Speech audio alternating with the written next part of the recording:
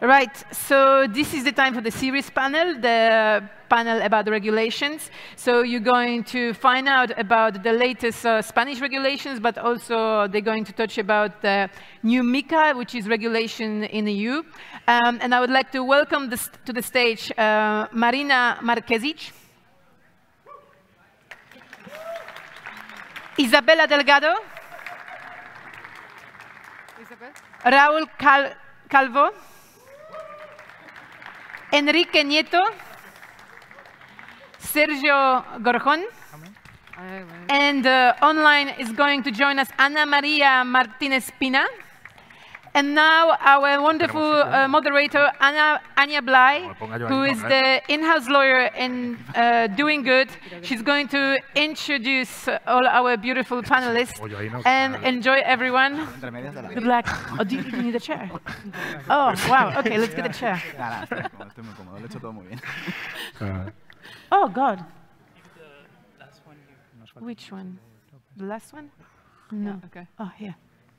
Igual voy a entrar dos, ¿no? To stand for 45 minutes? Thank you. Thank you.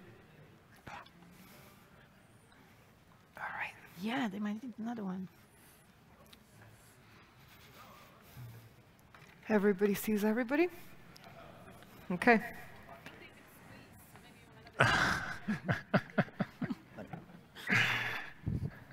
Yeah, it's a big panel. Thank you. All right. Hello and welcome, everybody. It's good to see a big room of audience. Thank you for joining us on this wonderful panel today. My name is Anja Blaj. I'm an in-house lawyer at DoinGud and the president of blockchain Think Tank Slovenia. And I'll be hosting this panel today with all these very important people. So let's first get to know everybody that we have. Thank you for coming again. Please welcome Ms. Isabela Delgado, a commercial technician and state economist. Ms. Delgado currently works in the Technical and Financial Analysis Office of the Public Treasury as the head of the fintech area, dealing with all issues related to crypto assets, cybersecurity, the digital euro sandboxes, etc.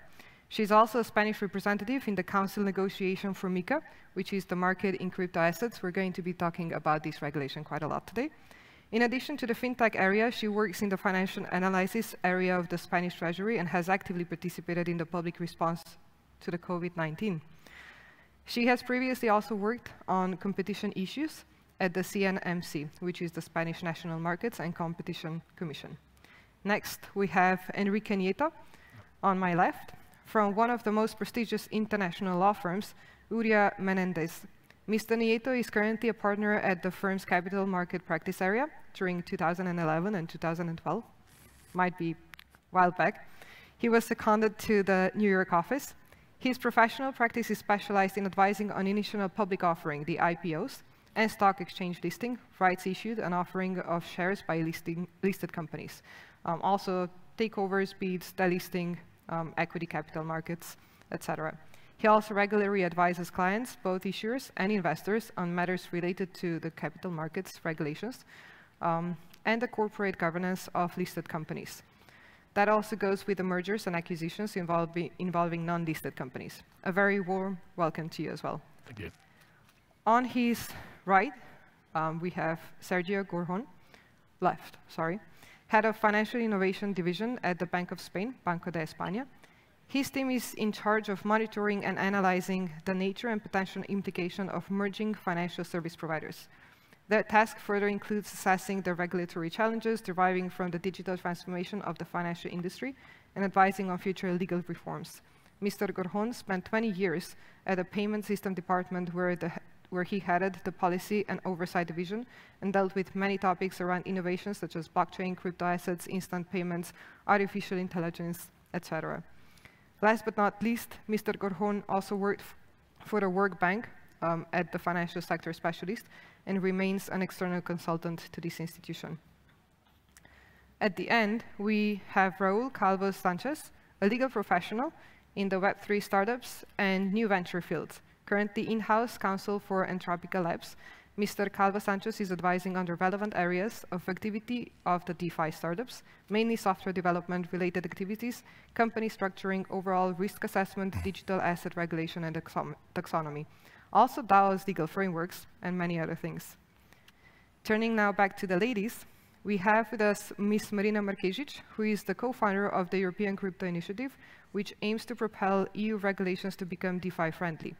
Since 2017, Marina has been advising crypto projects on governance and legal matters with a focus on decentralization, DeFi, and NFTs. She previously led the advisory team of Blockchain Accelerator co-founded a crowdfunding platform.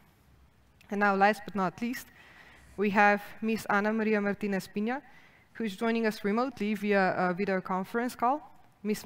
Martinez Pina is offering advice on regulatory aspects of banks, insurance companies, and asset managers. Nowadays, she is especially active in fintech and insurtech, the new European regulation on crypto assets, MICA, and the activity of national and European supervisors in this area.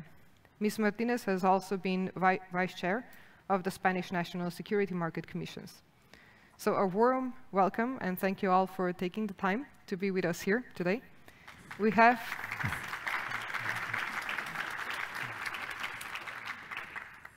these are quite amazing profiles, and we do have quite difficult questions to be asked. So first, we're probably going to be focusing. Yeah. So I need to change. Okay. Okay. Thank you. All right. So back to the questions. First, we're going to be focusing on the local grounds. Since Ethereum Barcelona is being hosted in Spain, we're going to be discovering what's happening here. So what are the laws, what are the regulations, what are the challenges, and how Spain is perceiving this space. And then we're going to be focusing on the industry, how, for example, the companies are coming up with all these legal challenges, how they are dealing with them. And then last, we're going to be focusing on the overall new regulations called MICA, and finding out how this is going to be impacting all of you, including me. All right, so first, crypto regulation in Spain. Now we know that crypto has a history and is developing quite rapidly. So we kind of want to understand for the audience as well, what are the current regulatory landscape? And we're more or less going to turning our attention to Ms. Delgado. How do you see the ministry's role? How do you see actually the role of Spanish Treasury? Is there perception that crypto poses a threat? Is there a constant dialogue happening with the ministry? Are there any ongoing conversations? How do you see all this? Okay, so thank you for the introduction. I would also like to thank the organizers of this event, because I do believe it addresses key issues in terms of innovation in the financial sector. And these issues affect us all. So it affects regulators, supervisors, the industry, and consumers. And the time of this panel couldn't be better, because, as you all know, last week we reached a political agreement on what will be the regulation in Europe of reference for crypto asset markets, MICA, and also in the transfer of funds regulation, which from now on, when it will start to apply to the transfer of crypto assets. So having said that about how the Ministry of Economy and the Spanish Treasury, and I would say regulators across the globe, see the crypto assets markets, because I do believe regulators are quite aligned in this vision. I don't want everyone to get into my neck, but I will be quite honest with how crypto assets are seen. Crypto assets presented themselves as a type of asset that, through the use of cryptography and the decentralization of technology, allowed to achieve the creation of a financial system that worked without centralized intermediaries. But, and the applications of this type of assets were numerous.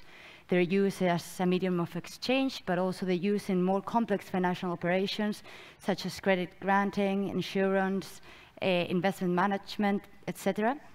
But as regulators, we have observed a different reality. What we have observed is that, first of all, the volatility of these assets calls into question of unbacked crypto assets, calls into question their role as a medium of exchange.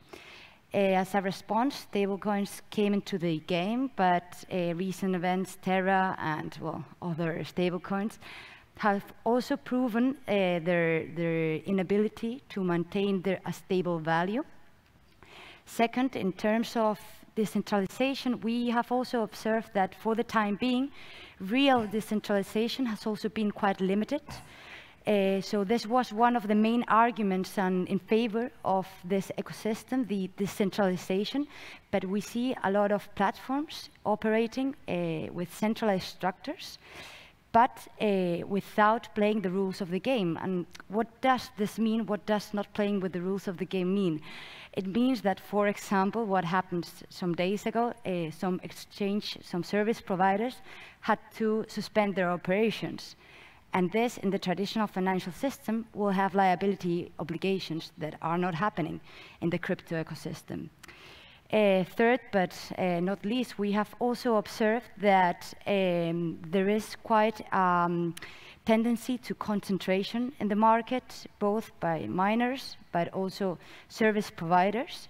A recent paper by the International Bank of Settlements, published a few weeks ago, stated that this concentration and this market power that miners have leads sometimes to market manipulation and front running, and this type of conducts were also addressed at the beginning of last century in the financial traditional system.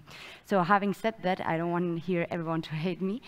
As regulators, we do see potential benefits in the technology behind this ecosystem.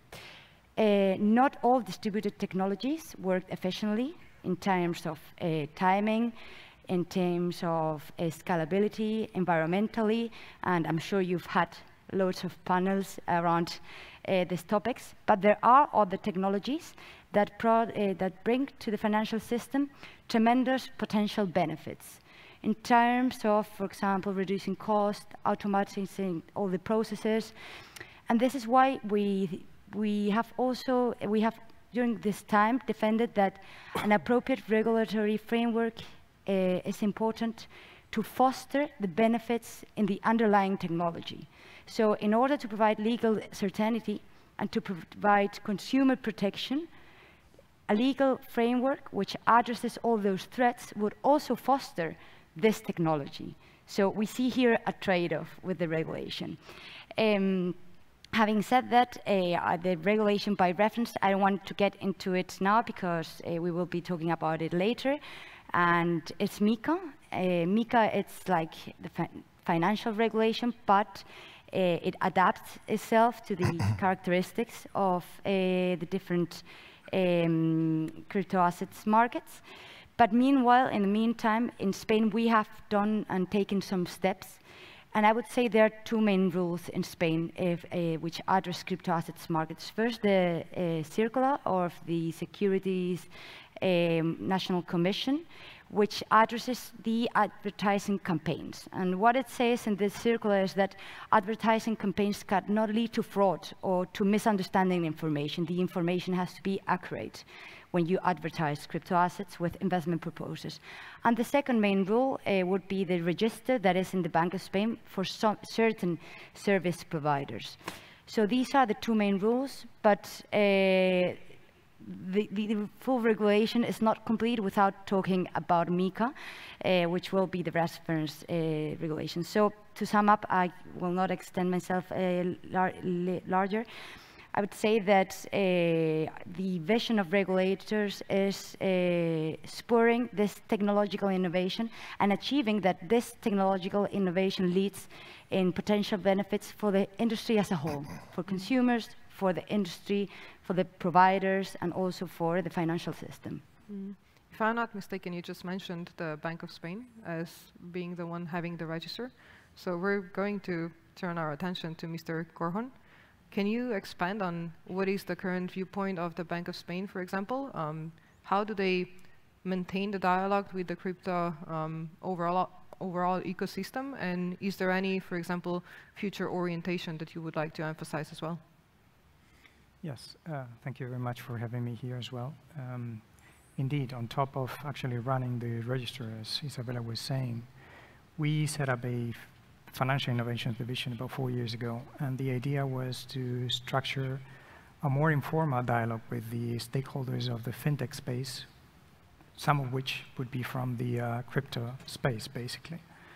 And this has changed a little bit the way that the central bank manages relations with third parties, in the sense that it's an informal dialogue, so nobody is actually compromised by what they say. What we pretend by that is to have every interested party to call us and openly expose their concerns and their thoughts as to where frictions are.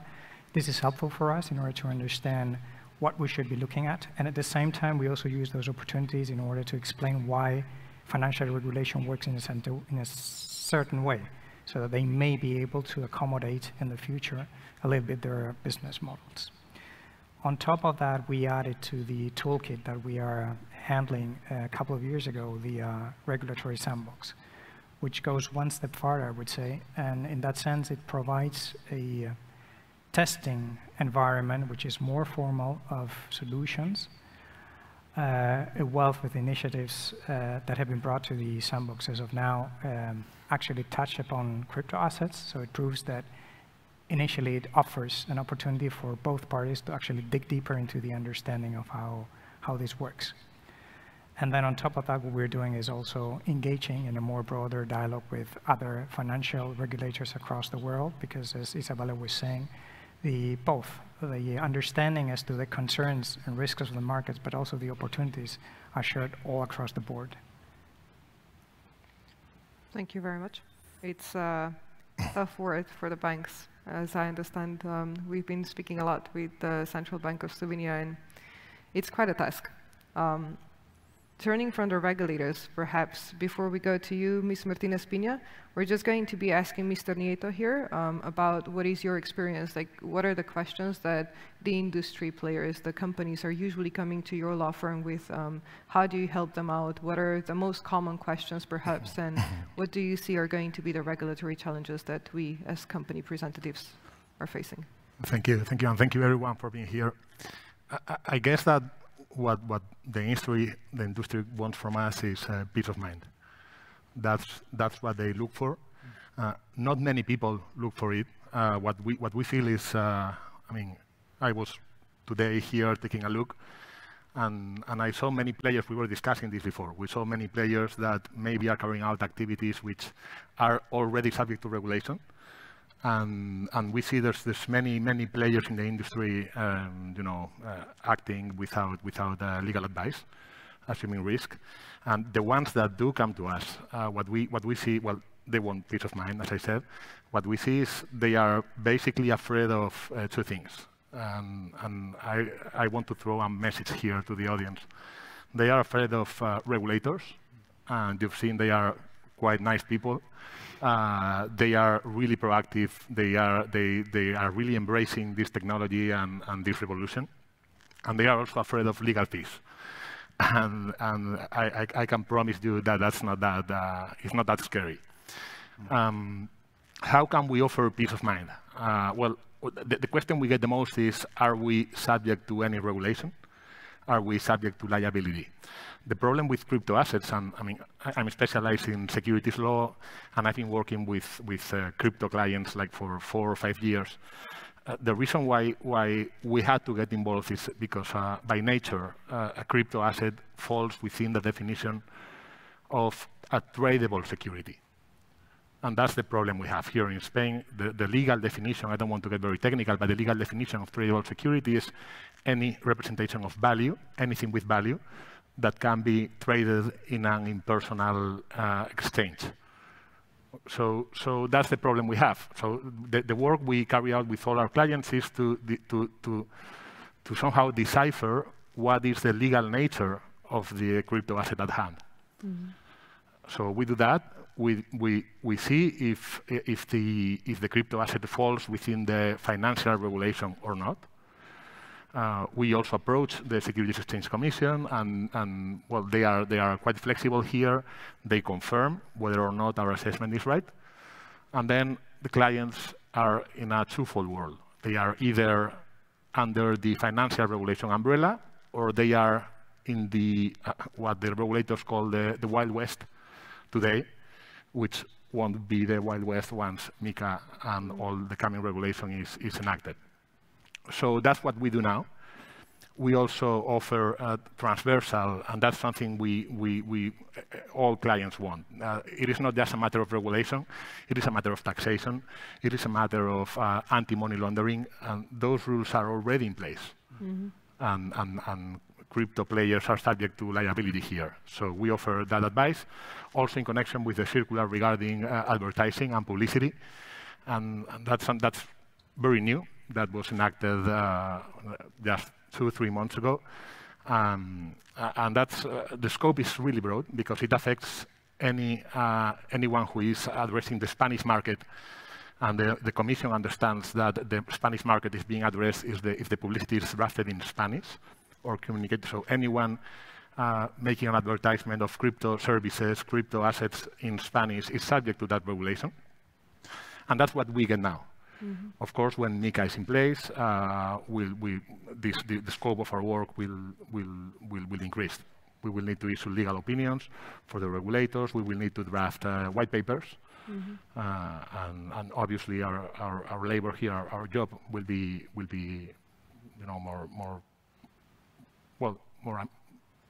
scope. The scope of our job will be broader. Makes sense. Thank you so much. And now towards Ms. Martinez Pina, thank you for being with us online.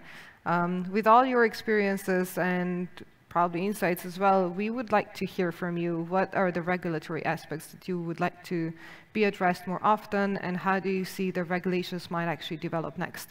And of course, any particular challenges that you also see. Okay. Well, thanks a lot for the invitation, and I'm sorry for not being able to be in Barcelona with you today. So, well, in Spain, certain regulatory aspects have been addressed. They have been mentioned by my colleagues, my panelists, and especially certain regulatory aspects have been addressed by the CNMV, the Securities Market Authority, through the approval of a circular on advertising and crypto assets presented as a means of investment, and also through certain criteria that have been published by CNMV and Bank of Spain. I would like to develop a bit on the circular and on the advertising of crypto assets. The circular establishes the rules, principles, and criteria to which this advertising activity must be subject. The aim mainly is to ensure that the advertising of the product offers true, understandable, and non-misleading information, and also that it includes prominent warning on the associated risks of the crypto assets. Crypto assets are defined in line of definition included in MICA, so they are defined as digital representation of value, a right or an asset that can be transferred or stored electronically using distributed ledger technologies, DLT, or some other technology.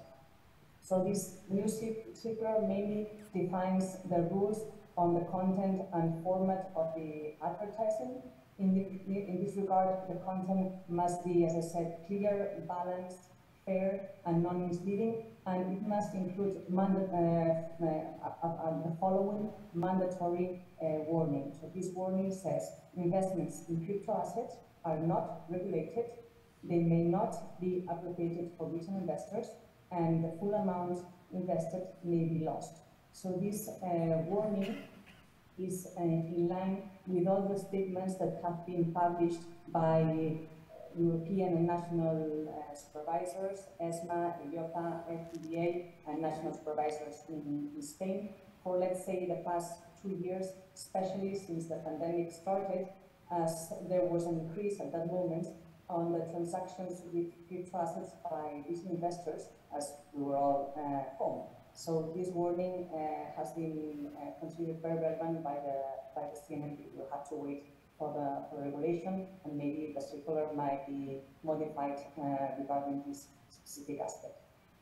Also, the circular establishes a mandatory procedure for prior communication to the CNMV of mass advertising campaigns addressed to 100,000 people or more, and it establishes certain tools and procedures to make the supervision of the advertising activity possible and effective, and the supervision of this activity has been given to the CNMV.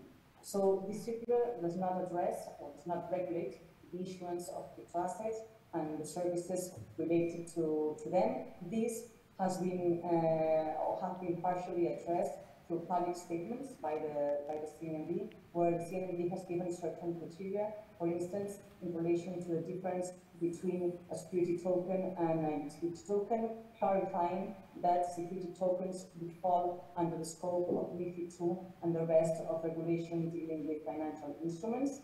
And also the CNMV also has clarified that due to our securities market law and blockchain, neither is possible to negotiate security tokens in regulated markets or MTFs, or nor to negotiate security tokens that are financial instruments in non-regulated platforms.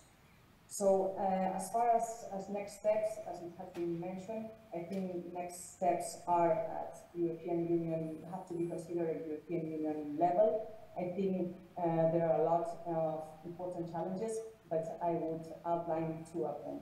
First, the application of regulation on a private regime for market infrastructures based on DLT. This regulation was published in June, and it tries to promote a kind of European sandbox for market infrastructures where security tokens are negotiated using DLT. And of course, I think the second important step and big challenge is MICA, the European Markets in Crypto Assets Regulation, when it is approved. And I hope that it will allow all member states to have a common and clear framework regarding crypto assets. Thank you so much. I do want to speed up our conversation because we are only left with 13 minutes and we still have to address fully MICA regulation. But before we do that, Mr. Calvo Sanchez, it was proposed that the disclaimers on the websites are probably going to be changed. So I assume you're also going to be taking care of that. What is your experience? Being an in-house lawyer, how do you deal with the regulators? Do you have open conversations? Do you follow up everything they say? Stuff like that? I mean, my experience or our experience with the regulators is awesome. I mean, obviously they are in front of us, so I cannot say other thing. No, I mean, no, for real. I mean, they are quite approachable. We have experience with not just with the Spanish regulators, with the help of MICA as well, and with other European countries' regulators, and all of them know more that most of the industry think that they know already. I mean, they are fully aware. I mean, you have seen that they know what they are talking about, and they know what is the game about, and they are quite approachable. And obviously, it's not an easy task to approach the regulator, of course. I mean, you have to be prepared, and you have to do your own homework, but it's definitely worth it. At the end of the day, the end result, I think, it is worth it. I mean, the hard part of being working on the backstage and be ready to address their questions, because I mean, obviously, again, they know what they are talking about, and you have to be ready, you have to be prepared, you have to do your own homework, and to know what you want to achieve before approach them. So pretty much that's it. I mean, and in terms of regulation, I think we are going on a positive way. But at the end of the day, MICA has taken a lot of time in order to be implemented. And the end result, okay, we got a nice base layer, but we have some regulatory approach, regulatory extension to do. And we don't really know how it's going to be applied in certain key issues and key points. So basically looking for a peace of mind. Oh, again? Looking for a peace of mind. Oh. Speaking to lawyers, getting across. All right, thank you for that. And we're going to be turning to Marina Marquesic as well. Now we're really focusing on MICA. So you had plenty of experiences, and we're talking to European regulators through this normative process. I'm really curious, what was your experience overall? Were people really approachable? What are the outcomes? Are you satisfied with them? Thank you, Anja. So first, I would really like to thank the organizers to allow us to co-organize this regulatory panel here.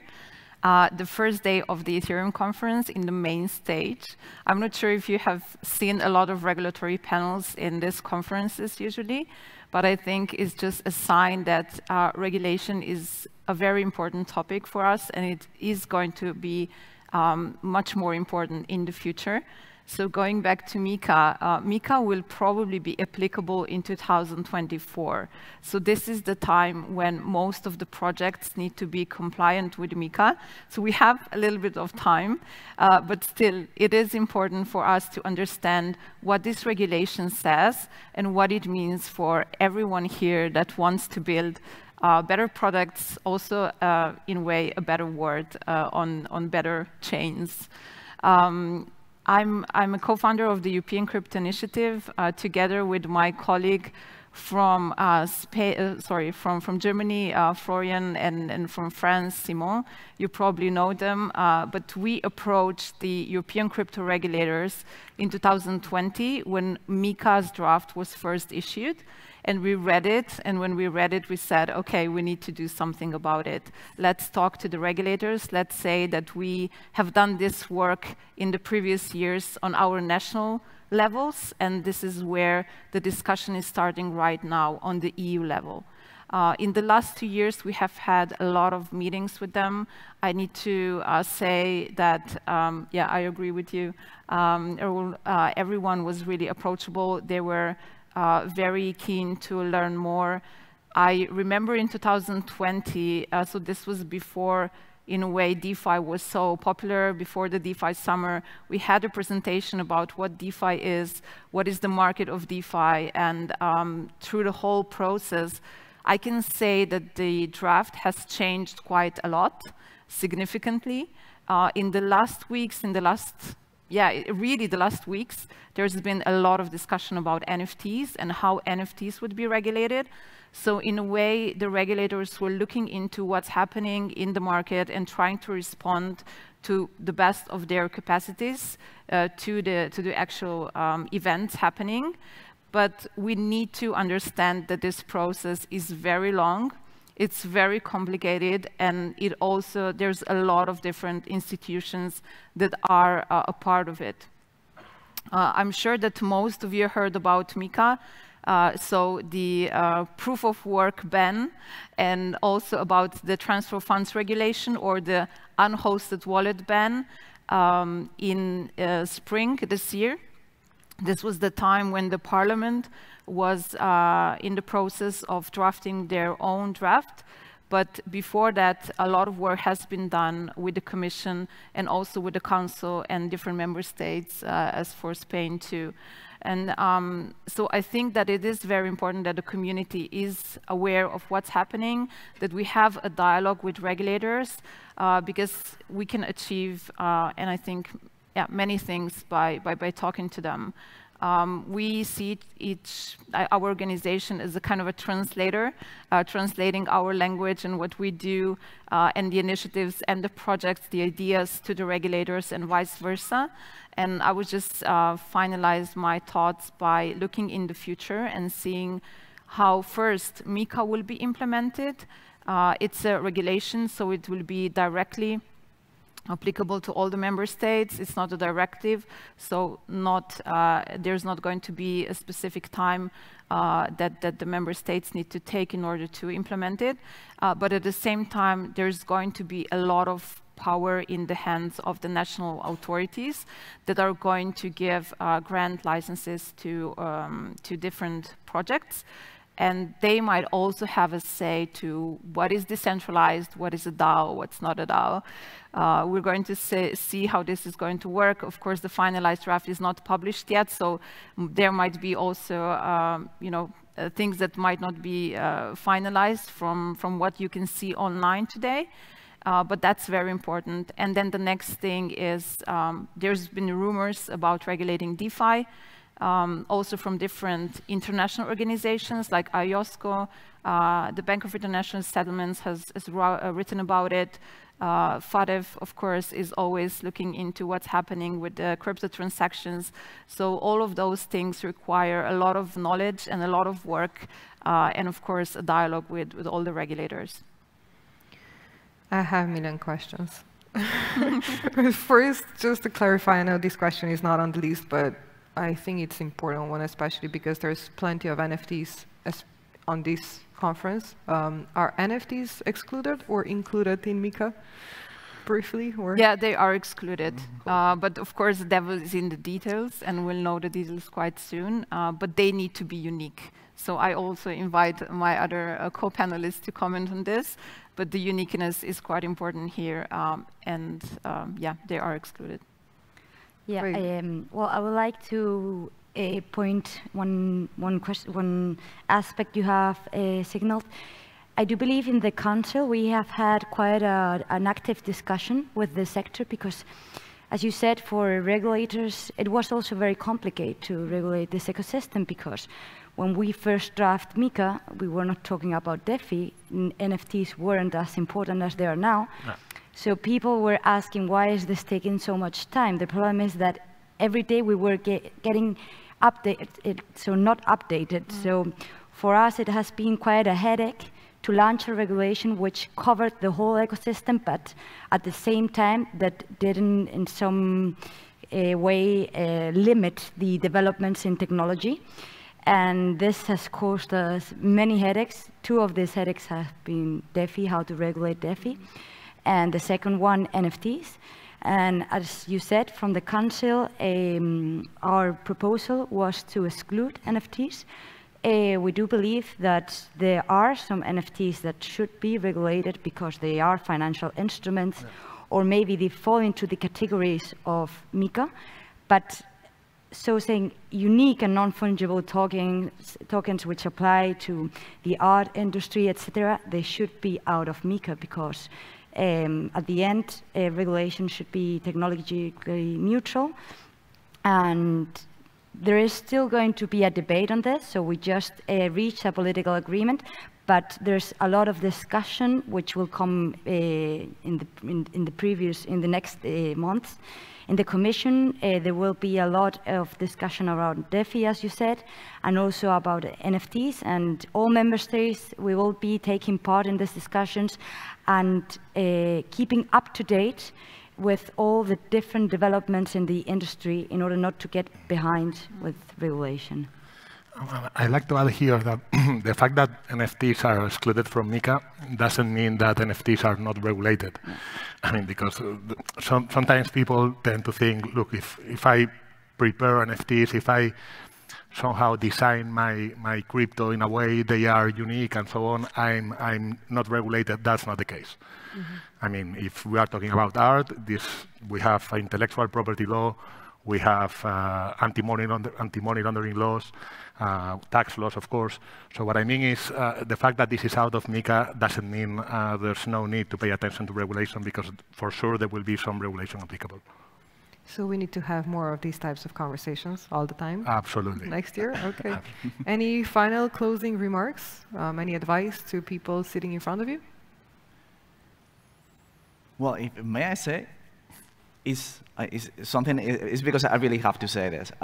We are always talking about regulating NFTs, and at the end of the day, NFTs are no more than, or when we are talking NFTs, it's not more than a medium. I mean, it's like I want to regulate, I don't know, CDs or DVDs. I mean, at the end of the day, it's just a medium, and it depends what you do with that and what are the capabilities of the particular thing that you are putting on that NFT and the way that you're using that NFT.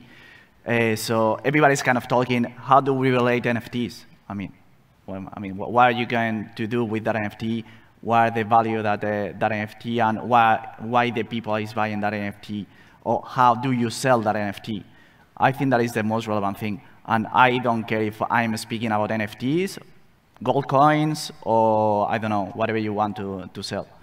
And it's funny to me that everybody's kind of, how do we relate NFTs? NFTs is a standard. It's a protocol, and it has been here for 4 years already. So, I mean, nothing changed with that. Absolutely. Thank you so much. I thank you for all the answers. If there's going to be any questions, I believe there's going to be contacts, or there's going to be a possibility to direct somehow those questions. I'm pretty sure that we're going to be all open to answer any type of questions that are going to be particularly reserved for regulations or laws. So thank you again for coming, for taking the time. It has been a real pleasure having you on the stage and talking to you. And thank you everybody for listening. Thank you.